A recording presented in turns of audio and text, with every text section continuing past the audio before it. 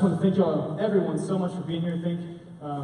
Thank y'all students, man, for dedicating your Friday night to this. Like, this is so awesome, man. And, the thing I've been telling everyone is, man, this thing is just as much for non-believers as it is for believers. So if you're a non-believer, if you're an atheist, if you're an agnostic, if you're a Muslim, if you're a Buddhist, like whatever you are, maybe you don't even care, man, thank you so much for being here, man. Because this is for you too.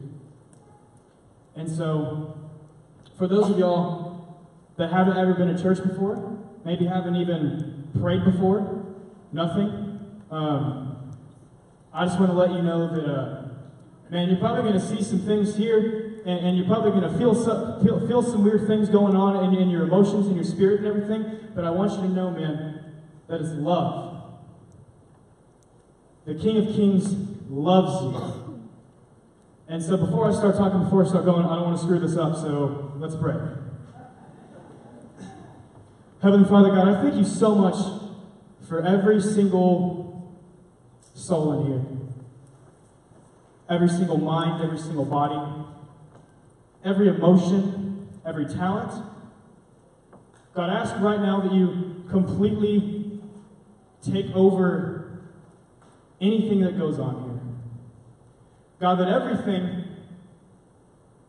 God, just breathe a fresh breath of life into each and every one of us, God.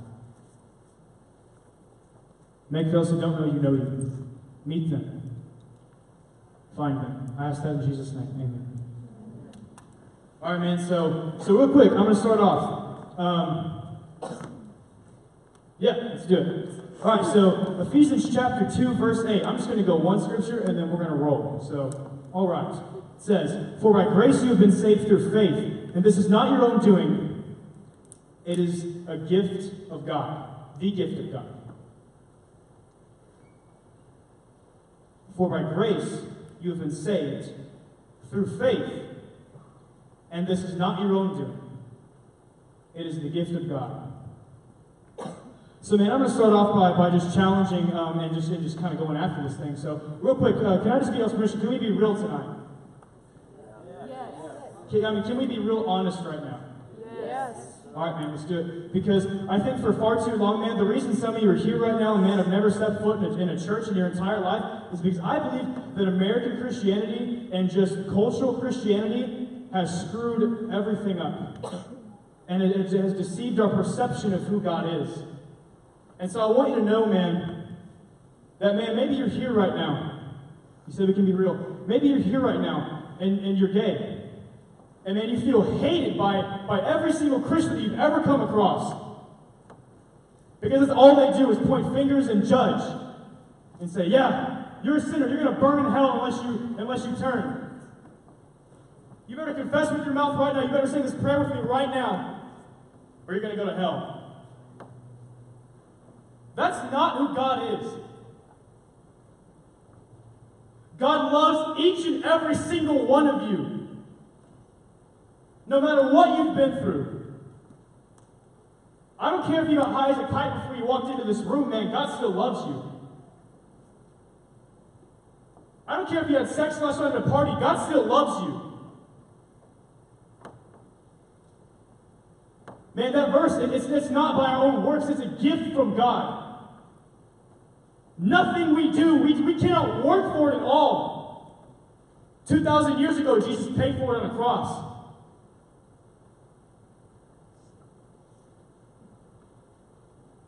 And so one thing I want you to know, man, is I'm not someone up here who just knows it all. You know, been in church his whole life, has it all figured out. No.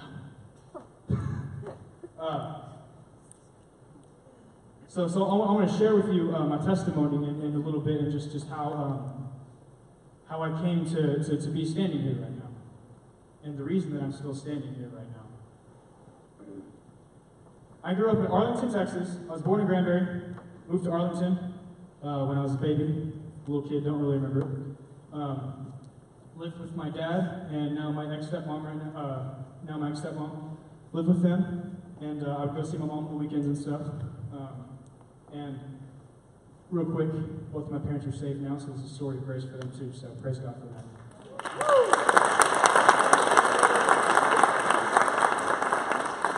But this is before all of us who knew who Jesus was. Okay, we were numbskulls. And so I grew up, man, I was a pretty pudgy little kid. I was overweight. I was bigger than everyone else, so I was really good at football. Because I was big. Now, I'm average height. It's kind of sad, but oh well. So I grew up pretty confused and I had a lot of anger built inside of me. Like a lot. I grew up, like I said, I struggled with my weight a lot. I wear the same waist size I do now as I did in like 5th grade. Like I was pretty big. And so, I would go through it and day after day, man, it seemed like it was always an uphill battle. Like maybe some of y'all, man, does every day feel like an uphill battle? Yeah. Like every single day. Yeah, oh yeah. Every day I woke up, man, and me and my stepmom, we just butt heads all the time. Could not stand each other. We loved each other, but we just couldn't get along. She would tell me things like, "Oh, you're fat, you're a slob, you're gonna," because I would lash out in anger because of these things, and she would tell me things like, "Why are you so angry? You're gonna grow up to be such an angry person, and all this stuff." And it was constant, always bashing and bashing and bashing. And I felt so bad for my dad because my dad was just kind of stuck in the middle. And I praise God that you stayed around because I know there's a lot of you, man, your dad's not here right now. And I want you to know that your Heavenly Father loves you. Way more than any earthly father ever could. And so, man, I grow up just angry all the time. And, man, some days, I'd sit there in my room, man. I would wonder, what if I wasn't here? Like, what would it be like if I just ended it?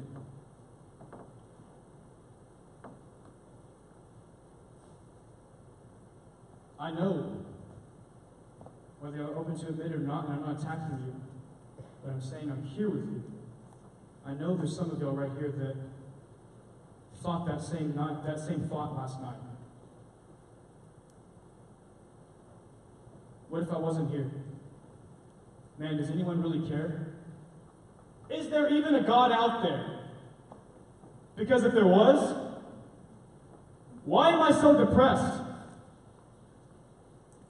Why am I so angry all the time?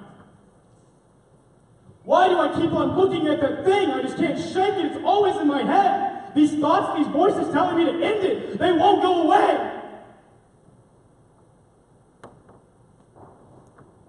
But I wasn't free because I lived for myself.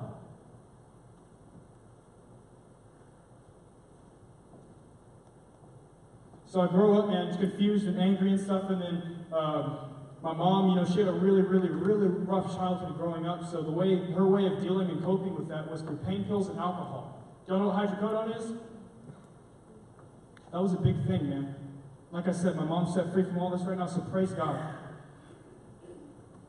But that was her way of dealing with stuff, was being messed up all the time. And so, like, that's the mother that I knew, And as an 8-year-old, I didn't want to admit that my mom was messed up all the time. Me and my older brothers would argue all the time. She'd be like, "Chris, well, mom's always messed up. No, she's not. Whatever." And finally, when I got old enough, I became angry and hardened towards that. So I cut my relationship off with her. Didn't talk to her for about a year. Bitter, angry inside. 6th grade year, my stepmom, my dad split up. She goes out the house. "What do you think, man?" Like, his wife just left. He's going through some stuff. So, he would go out a lot, and he never abandoned me or anything, but he would go out a lot. He always had, a cup of wine in his hand and stuff, and I felt really, really alone in those moments. I would sit in my bedroom on my knees and cry, "God, where are you? Why? Just why?" So years goes by, and summer of my 6th grade year, or the spring break of my 6th grade year, right before spring break, I talked to my mom for the first time in like a year, have a conversation with her. and we decided that I'm going to go over to her house to visit her for spring break. So I go over there. Everything seems cool. You know, she's dating this guy named Zach, and I'm like, oh, you know what? This is actually really cool over here, you know? And so I go home and I tell my dad, hey, I want to move in with my mom. And of course he's devastated, as anyone should be.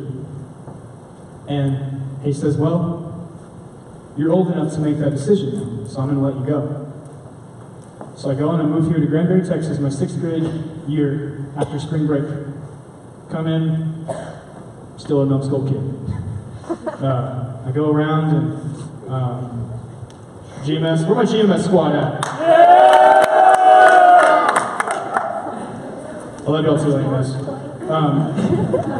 So we're you know, going up GMS, right? Hey, we hard at GMS, right?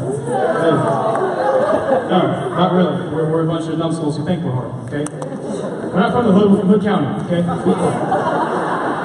And so you know, we're going and it's like maybe, you know, 7 weeks left of school or something. So I don't really get the whole school experience. I kind of get in, but I don't really make a whole lot of deep friends. And so I go, and summer goes by, and it's like super hot. The house we were living at the time was like a tin box. It had like no insulation and no air conditioning. You sit there watching Cops and you start sweating, you know, not because of the show, because it's hot, physically hot. And so, you know, but in reality though, man, like I was angry. I was still so lost. And so me and this guy named Zach, my mom's boyfriend at the time, you know, me and him will go back and forth. He'd tell me how disrespectful I was. And I'm like, dude, you don't even go to work. What are you talking about? And so, you know, we go back and forth. And I tell my mom one night, I remember walking out on the front porch outside in the front, and I said, Mom, look, either he's got to go or I'm going to go. Keep in mind this before I knew Jesus. And so months go by, and then, you know, I used to go to my older brother's house to kind of get away from things. And one day, my mom's coming to pick me up from my older brother's house, and my brothers' name were Nick and Kyle. And I said, man, Nick, Kyle, I don't want to go back, man. So, you know, they were always there for me. You know, when I lacked guidance or just love from other people, like my 2 older brothers were always there for me. And you know, maybe they didn't always show me they never showed me who Jesus was, you know, they never gave me guidance or anything, but they were always there for me, you know. And so I go to my grandmother's house where I live now, and cops get called and stuff, and I get put in the cop car, they take me back, you know, because I ran away. And 2 weeks later we go to court, and sorry if I stay with me, please. Y'all still awake out there? Just checking. Yeah. Cool, okay. So we're going, and we go to court, my grandparents get custody, and 7th grade starts. My first real year at GMS. I'm still a numbskull. So we go, and middle of my 7th grade year, me and this girl, we start doing some really dumb things that we shouldn't have been doing, and I get in deep trouble for it. Big trouble. I almost went to juvie because of it. And literally, by the grace of God, like, all I got was 2 days of ISS. And it could have been, like, literally, I'm not even joking you, it should have been a felony on my record. Legally. And so, you think, all right, well, there it is. You came to know the Lord right there. No way, Jose, it was still all about myself. So I go and keep on living, man. 8th grade comes around. Well, you know, I don't know how it is at AMS, but when you get into a GMS, when you're all about yourself and all about the hype and all about partying, drugs and alcohol. So that's what me and my buds got into. Some of these dudes sitting over here, they were there with me through that. And man, on the weekends, we figured, all right, man, well, hey, because this is what the world tells us, right? Hey, man, I'm a smart kid. I'm in pre-AP classes. I'm going to go to college. I'm a good football player. Hey, man, as long as I keep my stuff together, I can do whatever I want on the weekends, right? So, man, every weekend, I go, I drink. There'd be weed, there'd be pills being cut up, and bottles of alcohol everywhere. And, man, I was just like, yes, this is life. No. Wrong. And so, at this point, I'm not even talking to my dad and my mom anymore because I'm angry with them, still. And so, in the midst of my loss and my confusion and my pain, 2 girls, they're in the crowd here. After I say their names, I want you to give it up for them. Callie Anderson and Taylor Parrish. Give it up for them.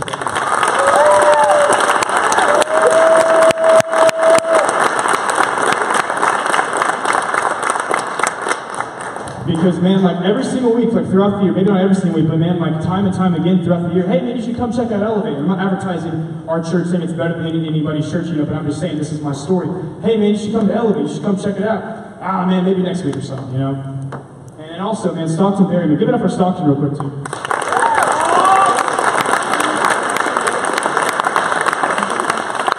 So Stockton, right, he invites me over to his church. It was my first time at a youth service, and I was like, oh, man, this is kind of cool. And so, and Callie and Taylor, they invite me over to Elevate, and 1 week I'm like, all right, I'll go. And so Callie and Callie's mom, they come and pick me up after my one-act play practice, and we go to Elevate, and this man, he's also here, his name is Dennis Fundenberg, he was the one preaching, and his message was, why is my family so dysfunctional? Right, like, a little weird. Started getting real hot in there, you know what I'm saying? Holy Spirit. And so, I'm like, dude, this guy's talking to me. Like, he's talking to me. What'd you say about my mother? And it was like, and so, he's speaking, and I'm like, dude, this is crazy. And so, weeks go by, and man, during worship, there's a song called All He Says I Am, my favorite worship song, still to this day, man. And the lyrics say, chains are broken, scales are on the floor, truth is spoken, I'm no orphan anymore. Tears, gone. I was done. And man, that night, I said, Jesus, you can have it all, dude. All my depression, all my suicidal thoughts, all my addictions, even my relationships with my friends. I guarantee you, man, just real quick, I'm gonna talk to the Christians real quick. Non-believers, man, you can chill back and you're off the hook in this, but you can kind of just listen in on this. But Christians, man, I promise you, if you've been living in this thing for 4 years and you still are friends with every single person that is still living in the world, unless you're discipling to them, if you're just chilling back, I promise you, you're not running the race.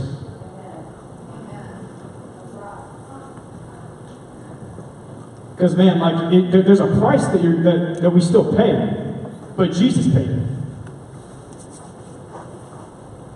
And so, I come to know who Jesus is, and that night was so powerful. I said, God, please just take it off from me. In my head, I'm thinking, dude, when I go back to school, everyone's going to love me. I'm going to be the most popular dude because I'm a Christian now. No way. And I started going, I was new to the faith, so I was a little more aggressive than I should have been, obviously. And so, I'm going, I'm not about that life, man. I'm not about that no more, And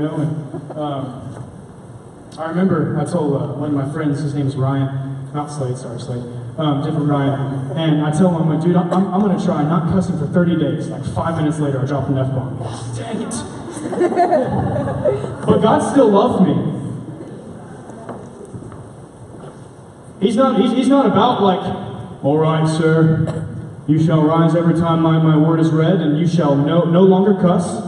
You shall no longer watch Family Guy.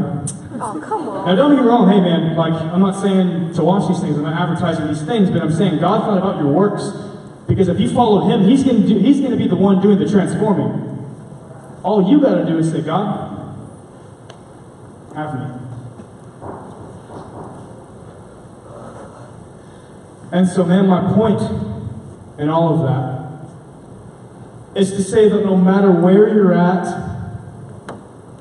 no matter what you've done, no matter how depressed you are right now, what deep, dark stuff is going on in your heart and your mind right now that no one knows about,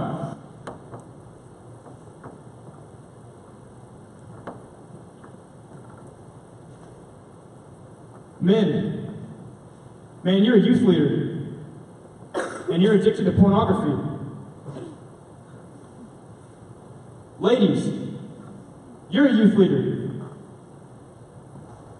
but you read all that gossip and all that crap every single day. I want you to know that God knows your heart. He knows every single thing about you. But He loves you. So much. So much that that Jesus, Yeshua, the Son of God, came down from the throne. And this is a king, people. This is a king we're talking about. Came down from the throne out of heaven, came to the earth, born as a little baby, grew up. He's about 30 years old, did 3 years of ministry. And the whole time, man, he was looking forward to one thing. His death. He knew that one day was going to come. Man, where those soldiers were going to come and they were going to capture him. They were going to beat him. They were going to rip the skin, the flesh, the tissue off of his back. He was going to have his wrists pierced, his feet pierced, marred beyond any man had been before. You couldn't even recognize him. Stripped naked and humiliated in front of people, man. The people that he loved so dearly. You know what they said? The ones that Jesus came for and said, man, I love you. Rise up, walk. Leprosy, gone. Blind eye, see. Those people that he healed, that he loved, you know what they said? Crucify him! Kill him!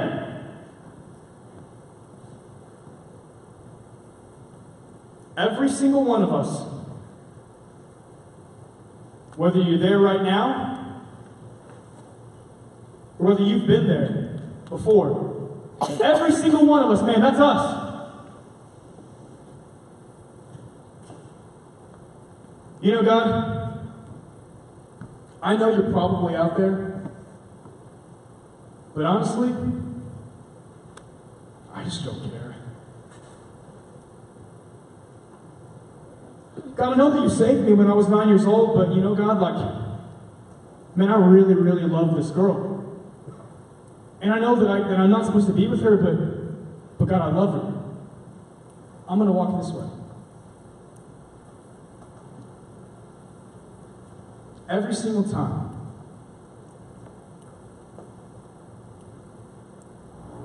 We're the ones spitting in his face. Even though he loved us. But man, it's not a story of judgment. It's not a story of, well guys, we're done. We're lost. No, man. He loves you. Really loves you. Non-believers right now, I'm going to talk to you, and I'm not going to ask you to raise your hand or do anything weird or uncomfortable, but right now, non-believers, I want to tell you right now, man, that first of all, I apologize on behalf of the whole entire church that has ever hurt you in any way, that has ever talked down to you, that has ever said, you're not good enough to step foot in our building. Sorry, sweetie, your shorts are too short. Get out. None of that, man. That's not who Jesus is. He literally hung out with prostitutes.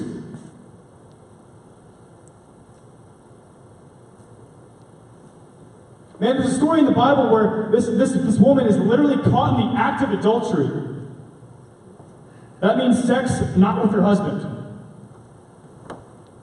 This woman is literally caught in it. That means she's probably naked or barely clothed, and she was literally caught in the act of sex.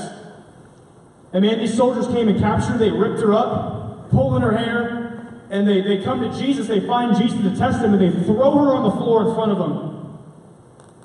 Say, Lord, what would you do? And they sit back and they wait.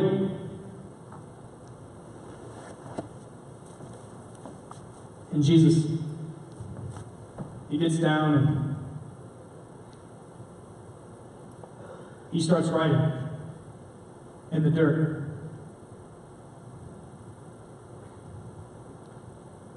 No idea what he wrote. Doesn't tell us that. But he writes it. He stands up. And man, in my head, I just imagine the soldiers, like the look on their face, man. because of what Jesus wrote, they're probably like, dang, dude, this guy's legit. And Jesus says,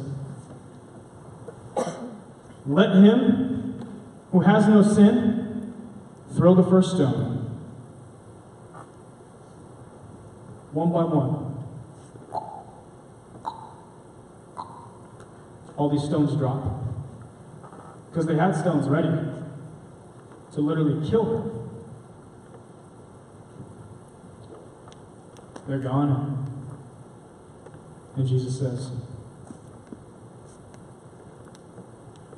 woman, who's here to condemn you? No one, Lord. Go forth and sin no more. Grace, right there, man. She was literally on the brink of death. Some would even argue rightfully so, because that was the law back then. Jesus said, no. I choose her. I love her.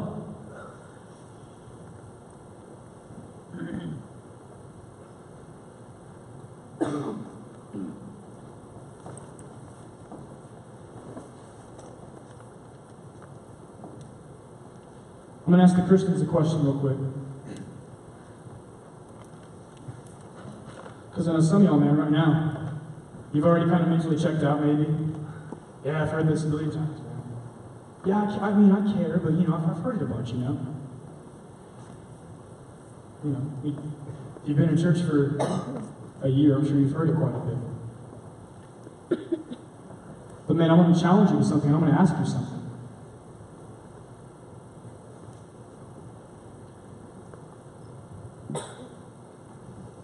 When was the last time that you shared that love with someone?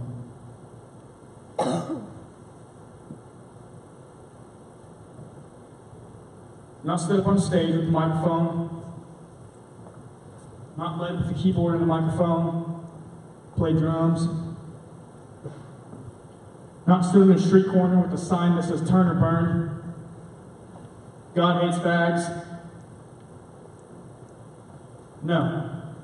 When was the last time that you walked up to someone, looked them in the eyes, and saw them the way the King sees them, and said, man, I want you to know that God loves you? No, man, well, about the Jews. No, man, but look, I understand, I'm not here to judge you, man, but I want you to know that Jesus, loves you. So much that he got up on a cross and died to set you free. All right, man, thanks. Yeah, man, I needed that. Because I promise you, man, this gospel, real quick side note for those who maybe, you've heard the word gospel, you don't really know what it means, but gospel literally means good news, okay? The gospel, when you hear the gospel is not the Bible. The gospel is not Christianity. The gospel is the good news of Jesus. And he got up, you present it however, but accurate.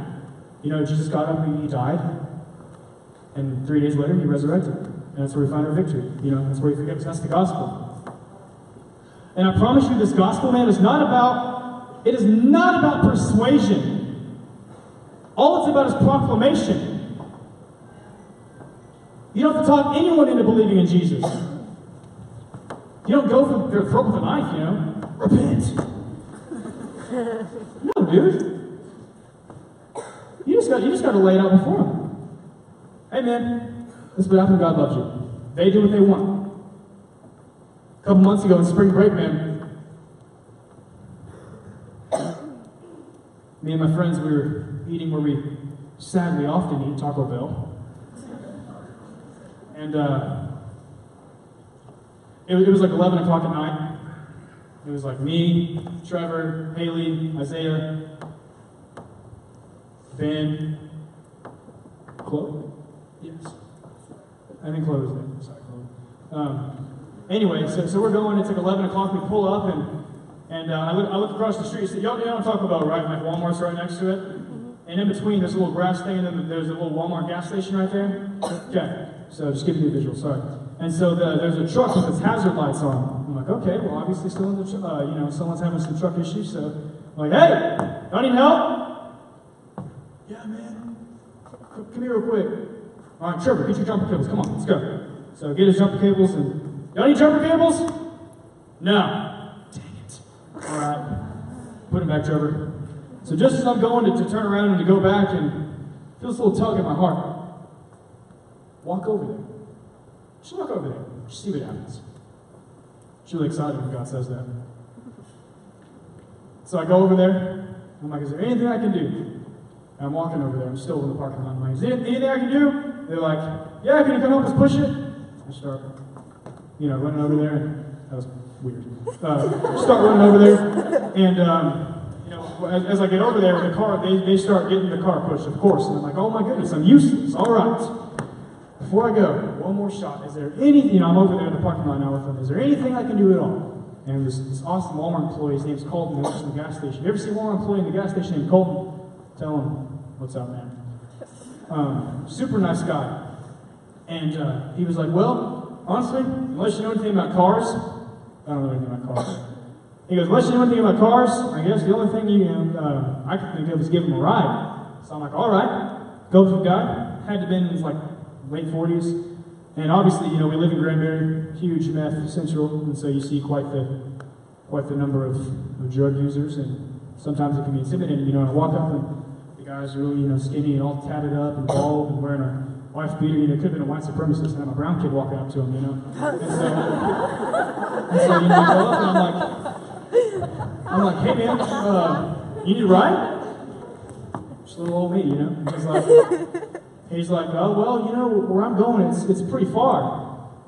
He's like, all right, well, where is it at? Fort Worth. Oh my goodness. It's like 11:30 at this point, and I'm like, what are we gonna do, God? And I'm sitting there, and okay, I'm here for a reason, obviously, and so I just go for it. Yeah, I'll give you a ride. Sounds completely irresponsible. Parents, I'm sorry, I'm not advertising your kid to do this, but, and so, that's cool, man. God still works with stuff like that. He's so cool. And so, I go back and he goes, are y'all gonna go eat? Yeah, sadly, I'm gonna go get myself some Taco Bell. And he goes, all right, well, it gives me time to make a phone call. I'm like, okay, that sounds sketchy, but all right. So I start going over here, and I go in, and I'm standing out at Isaiah's house, and I'm like, hey, Isaiah, can you call your mom and ask her if you can come with me? I'm thinking, no way in the world is she gonna let me. And he goes, hey, Mom. Oh, yeah. Yeah, can me and Chris go take this guy to rehab in Fort Worth? Yeah. All right, sweet, all right. Yeah, and she said, yeah. Well, okay.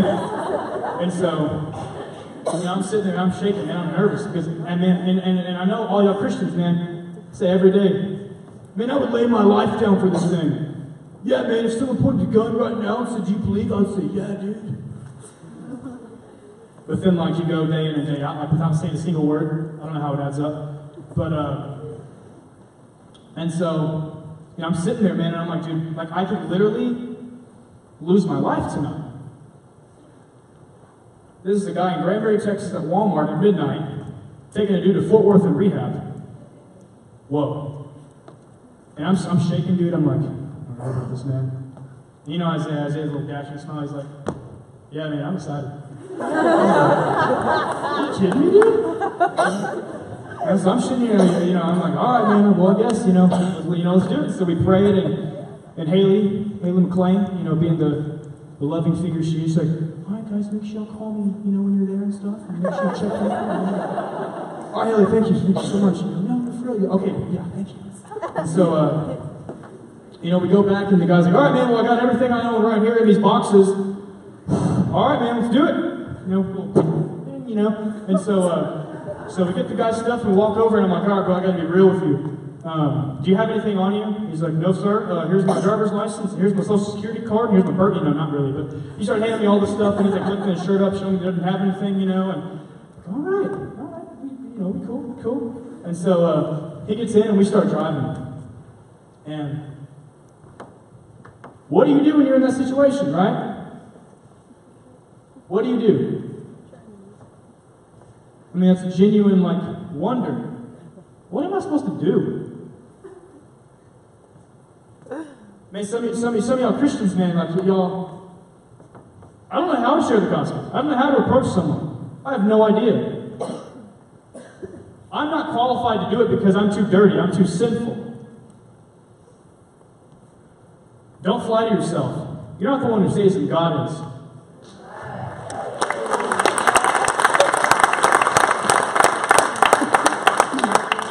And so, I did all I knew how to do, I don't have a great, I don't have a degree in theology or haven't read the whole Bible. I'm in the Word, but, there's a lot of smarter dudes out there than I am, But I share all I know, and that's my relationship with who Jesus is. So we start talking to him, and I start pouring my heart out, the story I told y'all earlier, and then Isaiah starts pouring his heart out about, how his dad just walked out.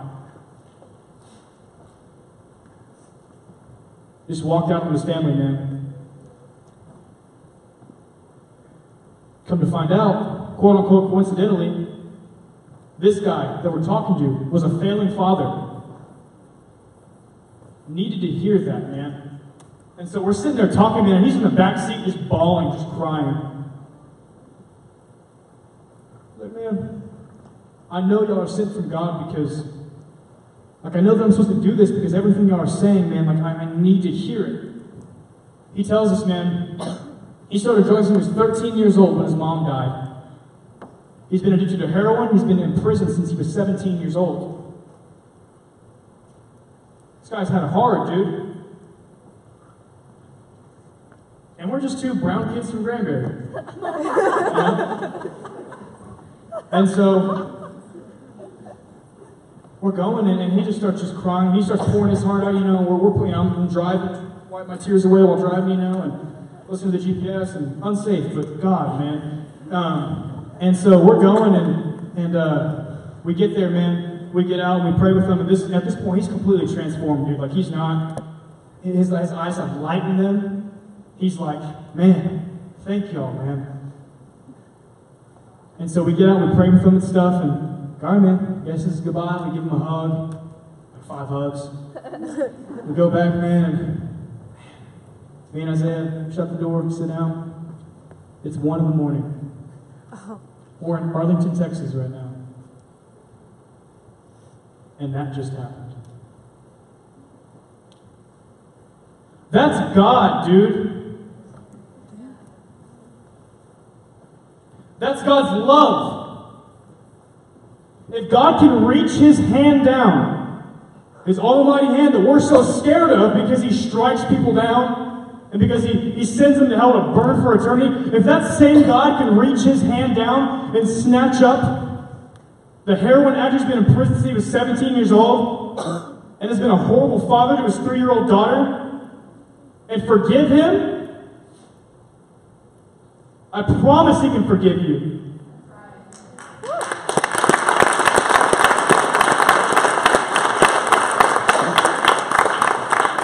And so I want you to know something, man. We've been praying for this thing, man. And prayer, real quick, too, man. Prayer is not some, Heavenly Father, hallowed be the, whatever. You don't have to be proper and eloquent to speak to God. He just wants to talk to you, dude. Man, there's been prayers where someone literally drops the F-bomb in the middle of their prayer. God's not, oh, never mind, can't hear it, sorry. No, dude. He's genuine. He loves you. He doesn't want you to go get yourself cleaned up and then step foot into this church and, all right, God, I'm here. I'm ready. No, dude, he wants you right now where you are. In your dirt, in your mess, in your depression, in your hopelessness, and everything. He wants you where you are right now. Man, he hung there bleeding. Okay, real quick, when you look at crucifixion, right? So from an anatomy standpoint of crucifixion, okay, it's not just, oh man, well, he got spikes in his hands and he kind of waited there until he died. No, he literally suffocated to death. hanging there from a cross by nails, crowned with thorns, going into his skull. And so when he's sitting here like this, his lungs are scientifically, they're stuck in the inhale position. And so he can't get any breath out. So every time he needs to breathe, he pulls himself up by those nails, digging deeper and deeper.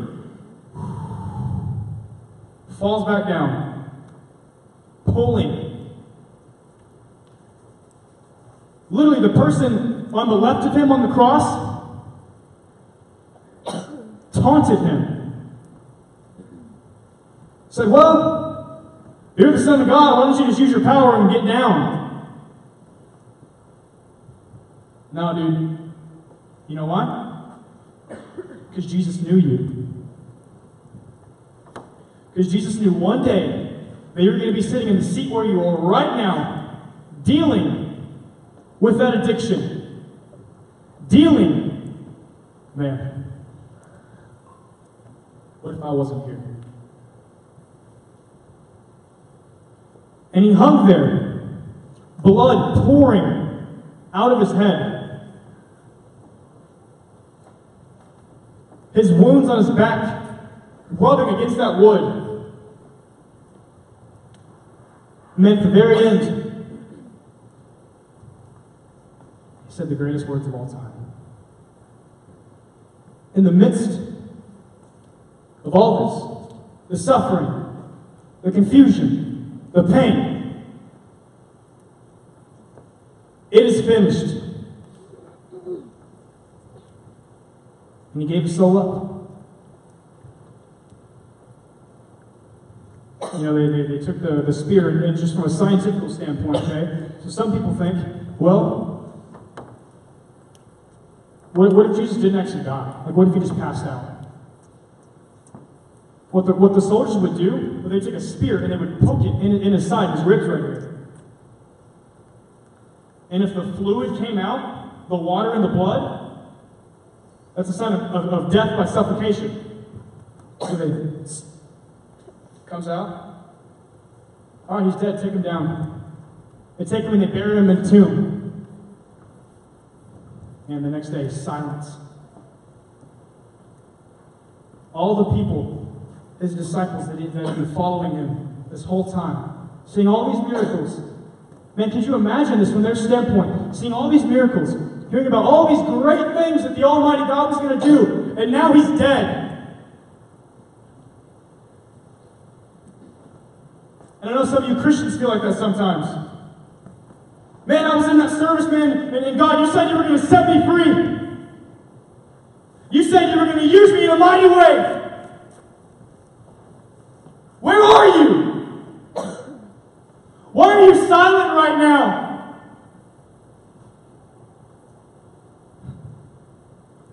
The next day, that stone rolled away. The tomb, empty.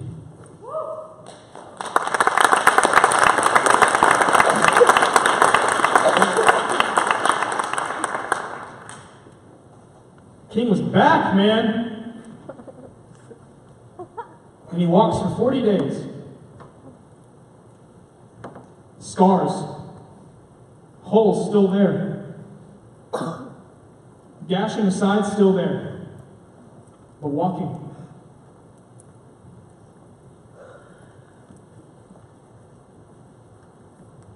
And then he said, you know what? I know this is going to suck for you guys, but I got to go. Because if I don't go, then he can't come. Who's he? The Holy Spirit. The one who comforts you. The one who moves through you. The one when you're singing oceans, you know, tears of ocean. That presence you feel? Holy Spirit. Man, if he didn't go, he wouldn't be here.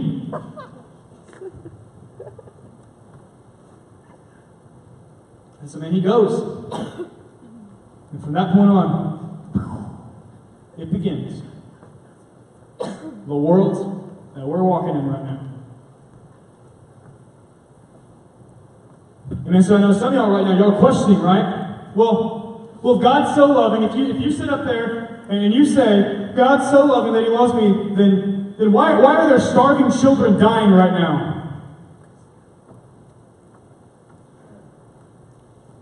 Why did that man murder my uncle?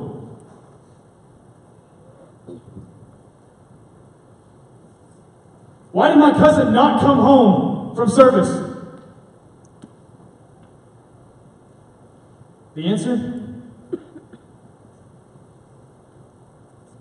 Us. Man. Every single one of us are fallen. Every single one of us. I'm imperfect, you're imperfect. Pastors, they're imperfect. It's because of our failure that we suffer. And it's because of a deceiver.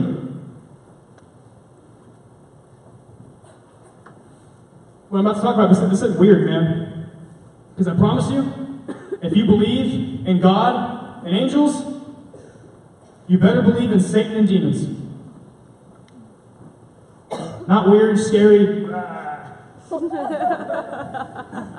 No, but I mean, those apart from Christ, those hearing those voices in your head to end it.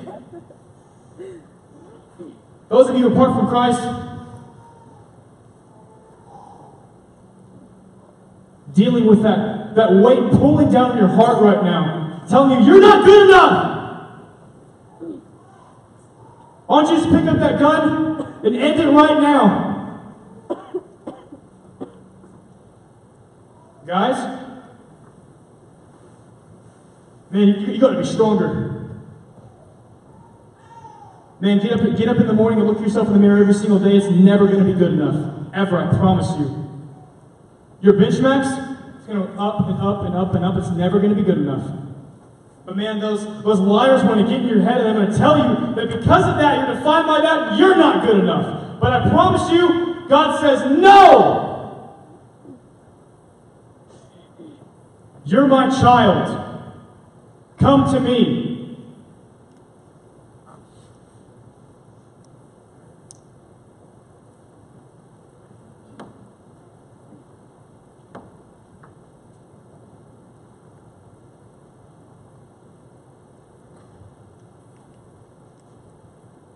I want y'all to know, man.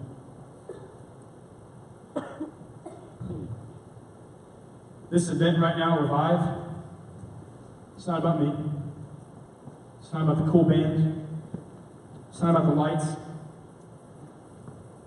It's not about this beautiful auditorium.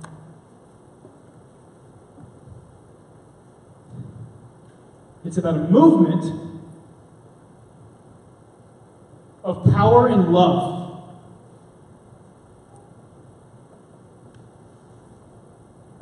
Man, last semester, I was sitting in my room dealing with some hardcore depression, dude. God, I don't know if I'm good enough. I really don't. I can't do this. My best friends, I don't know where they're at because they're lost out there in the world right now, and they said they were going to be there forever. But man, I'm here right now by myself, and it's dark in here. It's dark and it's cold in here. God, you promised me things were going to be so great. Where are you now? Guys, that was 6 months ago. God gave me this vision. Lane, God, what do I do right now? God, even though I feel so dead right now, even though I feel so cold right now, God, where are you and what do I do? Give me this vision, man. Get this get together. Invite every single student you know. Every single person, no matter where they're at. Whether they're a Christian, whether they're an atheist, no matter where they're at, gather them together, and together come to know my love. So I get up, man. All right, God, I don't know how to do this.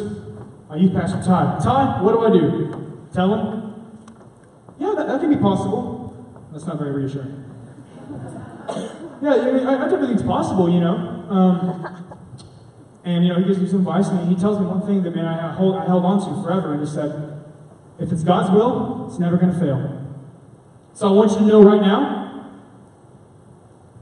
man, last summer, if you were at camp, some conference, some service or whatever, and you came to the front, you said, God, use me in a big way. And you heard a whisper of God saying, yes, I'll use you. I promise it will not fail. Ready or not, He's coming. He's coming tonight. Whether you're dead asleep right now, whether you're burning wide awake right now, man, ready, jumping up and down, throwing the beach balls, crying during worship, no matter where you're at, man, dude, He's coming.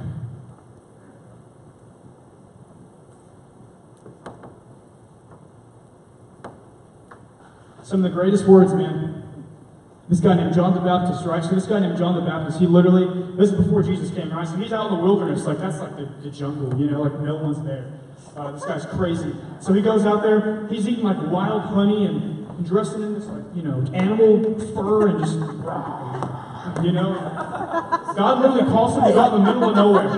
That means not here, like all this right here, like it's easy to talk to y'all, right? Because it's like, all right, people are listening to me. He goes out in the middle of nowhere. And I can imagine, he goes out there and, okay, I don't know what I'm doing here, but, or nothing. Hey! Is anyone there? No. Okay, great. Repent, for the kingdom of God is at hand. There's someone coming who's going to set you free from your sin. There's someone coming who's going to deliver you from your hopelessness. And I just imagine like a group of us kids are kind of walking, we're like, what is that? Is that? All right, let's go check out what this dude has to say. He's kind of crazy. Let's go see. Go over there. And this guy, man, he's just pouring his heart out. Pouring by the way, that's the football guys. They gotta go to the baseball game. It's cool. Love y'all. Y'all still with me, by the way? Yes. Cool. Y'all get loud real quick? Just get loud real quick.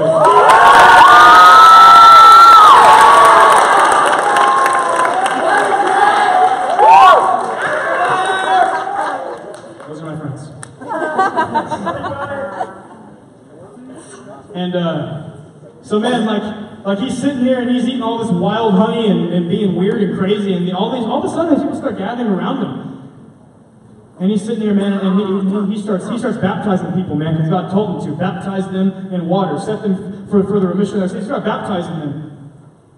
And here he comes, man, up on the hill. John looks over him. Jaw drops.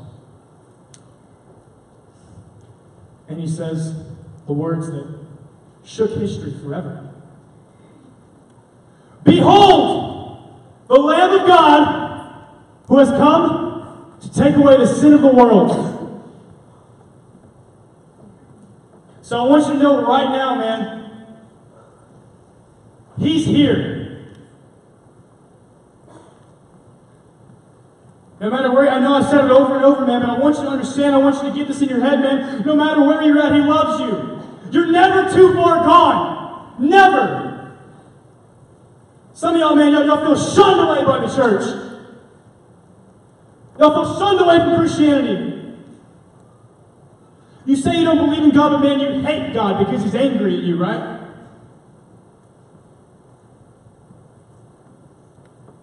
He loves you. Christians, if you're falling, His hand's down. Grab it. He's going to pull you up.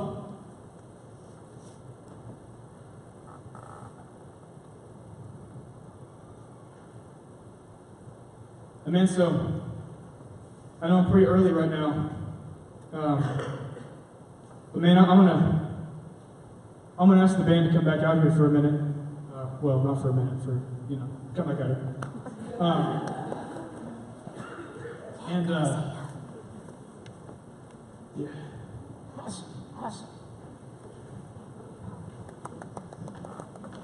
I want you to know, man, we're about to go after this thing. Right now, I want you to know right now, like in the atmosphere right now, man, something's building right now.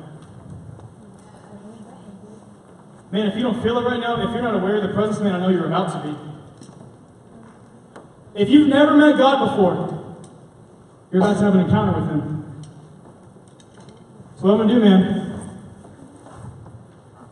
I'm going to offer a bunch of invitations.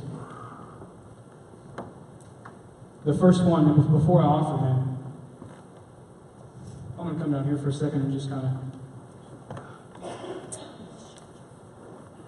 I want y'all to know, man, it does not take a big, huge, just awesome, just worker of God to get up here and to live the life. It's not about that, okay? Not one bit is about that. It's about His grace that He offers as a gift. Freedom.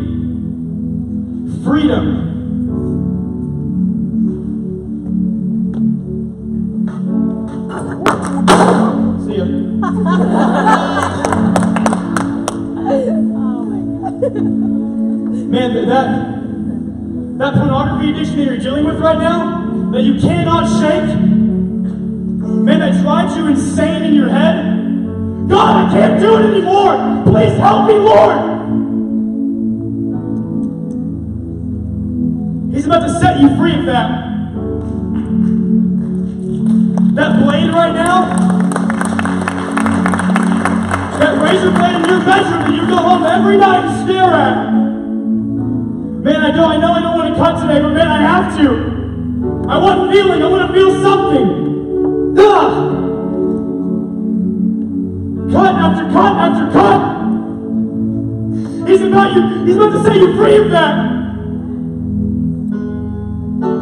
The dark and the cold that you're living in right now, that you can't seem to shake and get up and move out of. The depression, the hole in your heart that your dad left because he just walked out on you. God's about to fill that hole, man. He's about to give you a new heart.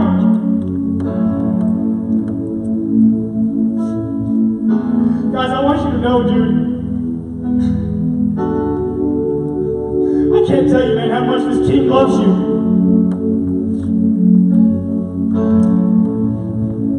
Those pills, man, they'll never save you. That alcohol, it'll never save you.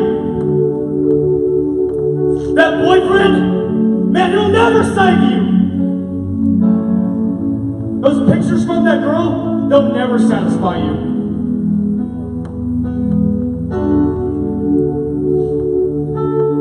So, man, this invitation right now, I'm going to offer this. The Bible says we're saved by grace through faith. Through faith. That doesn't mean getting up and saying a prayer. It doesn't mean saying, Jesus, you're my Lord.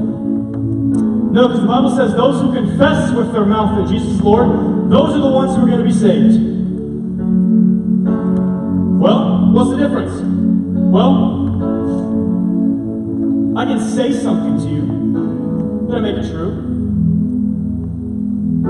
I can tell you right now that I'm wearing a green shirt. I'm not. Confess with your mouth. A confession is something that we hold inside, a secret. Something inside that we know is true, and then it just comes out. I heard a guy say one time, man, it was one of the most profound statements I've ever heard. He said, faith is not believing in God. That's the only logical conclusion. Faith is putting your life in the hands of God, not knowing what He's going to do with it. And so right now, man, I don't care if you're a youth pastor. Man, if you're a youth pastor and If you're a kid down here, man, you've always been a misfit, man. You never fit in. Those kids always make fun of you, man. Maybe they don't make fun of you. Maybe you're the most popular dude in school right now. Maybe all the people love you, but at night you go home and you cry yourself to sleep because you're hopeless. If you've never put your life in the hands of God in faith, I'm going to ask you to come up here and join me real quick.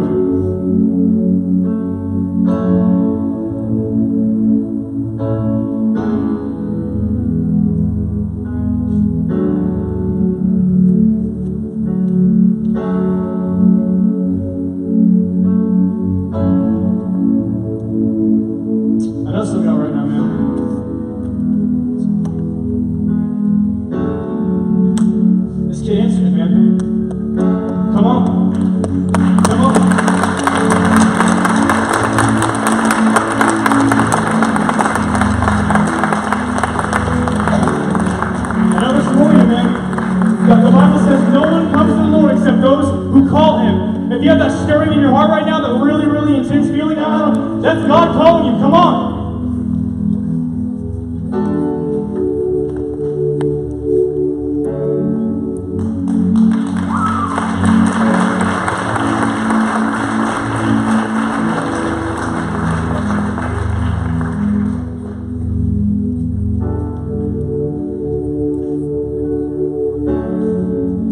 People right here, man, crossing over from death to life. Sorrow to joy, from mourning to dancing. Give it up for God, they're right here. Let me see one of y'all, man. Let me see one of y'all. I want you to know right now, man, that God loves you so much. Come on, man. God loves you so much, man. And I know you've been carrying this weight on your shoulders for so long, man, but He loves you. He loves you so much. The sorrow, the pain, the hopelessness, all of it, it's about to leave in Jesus' name. And so right now, man, what I'm going to do is I'm going to ask any of the adult prayer leaders, I want you to come up here and just lay your hand on someone. If you don't know them, don't be weirded out. They love you, okay? So if you're an adult prayer leader, I want you to come up here right now. Okay?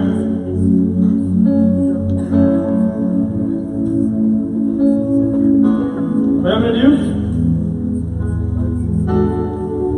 Man, the Bible never says you have to pray some huge, eloquent prayer to the Father. Never says that. It says if you confess with your mouth that Jesus is Lord, if you confess with your mouth that He's Lord, you will be saved. Eternity shifted forever. And so what I'm going to do, I'm not going to ask you to repeat after me. All I'm going to do is I'm going to start praying. And when I pray, all you have to do, if you shout it, you shout it. If you whisper it, you whisper it. But man, if this is something that you know, which it is, don't give any doubt, man.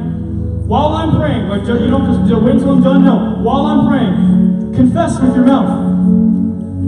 Jesus is Lord. Jesus, you're my Lord. And the man, if it comes out and talking, man, don't sit. You don't sit there and get on. If you get on your knees, cool, awesome. But man, like all you gotta do is talk to Him. Talk to God. God, I want to know You. God, I actually hated You before I came in here. Didn't even believe in You, but God, I'm here now, and I want to know You. So man, while I'm praying, confess with your mouth that Jesus is Lord, and talk to Him. Heavenly Father, right now I thank You so much, Father, God, that you drew every single one of these people up here, God, that are here to be saved. God, I thank You so much for drawing them here. God, right now I pray for an empowerment. I pray for an outpouring of the Spirit over them right now, that they supernaturally feel You right now. God, if their knees shake, that they drop in worship to You. God, I thank You that Your presence is so thick right now that we can touch it. Lord, I speak against anything right now coming against them, God, and anything that will that says, man, that was a lie, that was just an experience, that was, no, God, that they have faith. And I thank You, Lord, that they're finally here, home. Jesus' name, amen. I want y'all guys to know, welcome home. Welcome home.